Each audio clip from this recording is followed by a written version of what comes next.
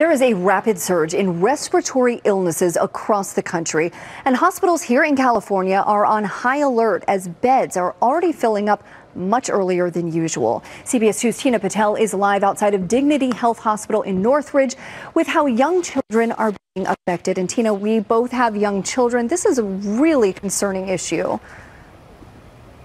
And that's why doctors want to spread the word and make sure that all the parents are on the lookout if their kids have any symptoms. Now, Dignity says that this hospital has the most cases of pediatric RSV cases in the ICU, but they actually say 6 of their hospitals across the Southland have started to see an increase.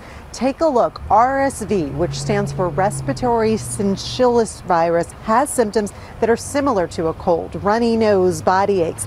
Usually it's not a serious infection when it's in adults, but with infants and babies it can be, with nasal flaring and sometimes leading to respiratory distress. Most of the time, most years, this virus spreads during the winter months, around the same time as the flu. But for whatever reason this year, local doctors say they started seeing cases at the end of summer. They say parents need to watch out for warning signs.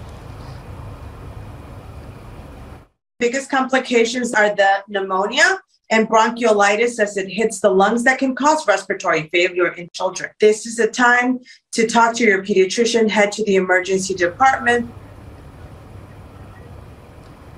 And this is a problem across the country. Some places, hospitals are actually running out of beds because of this surge.